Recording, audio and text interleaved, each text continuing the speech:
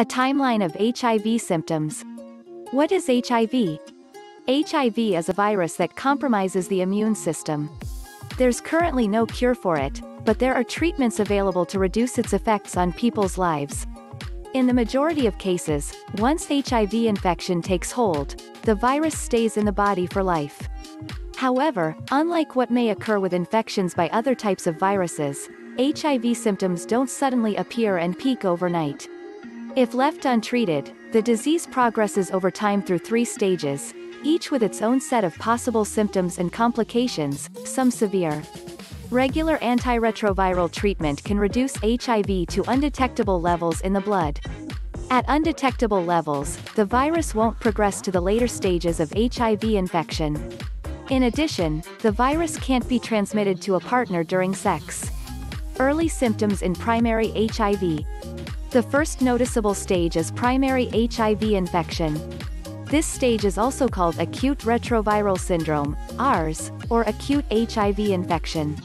Because HIV infection at this stage usually causes flu-like symptoms, it's possible for someone in this stage to think their symptoms are due to a severe flu rather than HIV. Fever is the most common symptom. Other symptoms include headaches, sore throat, excessive fatigue, chills, muscle pain, swollen lymph nodes, maculopapular truncal rash.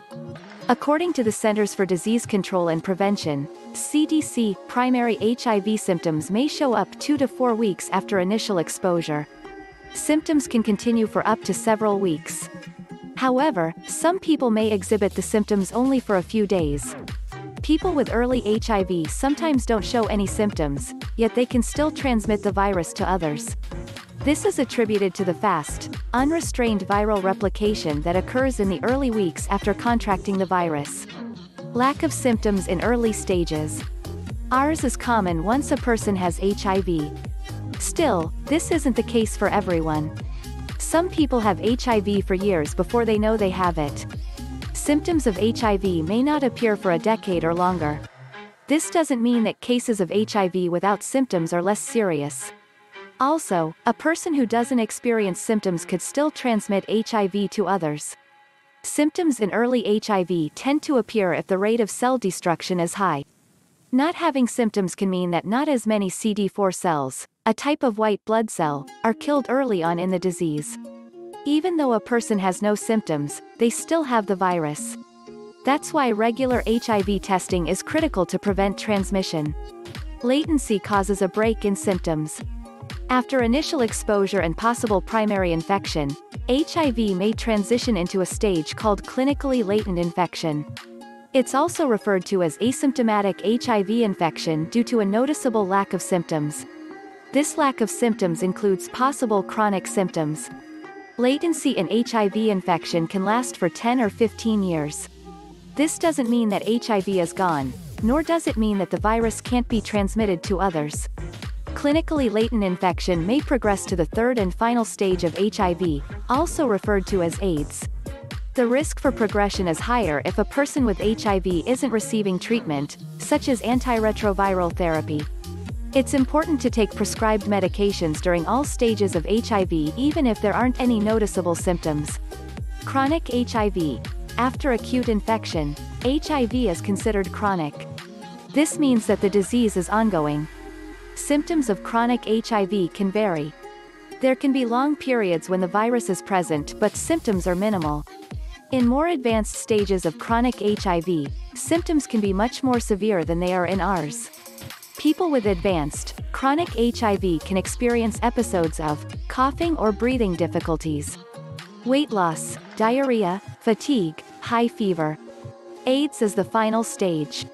Controlling HIV with medications is crucial to both maintaining quality of life and helping prevent progression of the disease.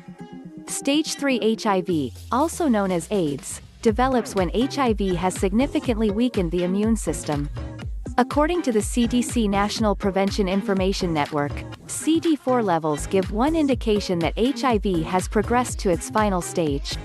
CD4 levels decreasing below 200 cells per cubic millimeter, M3, of blood is considered a sign of AIDS. A normal range is considered 500 to 1,600 cells per cubic millimeter. AIDS can be diagnosed with a blood test to measure CD4. Sometimes it's also determined simply by a person's overall health. In particular, an infection that's rare in people who don't have HIV may indicate AIDS. Symptoms of AIDS include persistent high fevers of over 100 degrees Fahrenheit, 37.8 degrees Celsius. Severe chills and night sweats, white spots in the mouth. Genital or anal sores, severe fatigue. Rashes that can be brown, red, purple, or pink in color.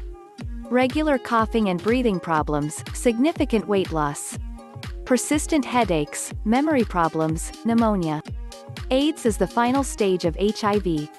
According to AIDS Info, it takes at least 10 years without treatment for most people with HIV to develop AIDS.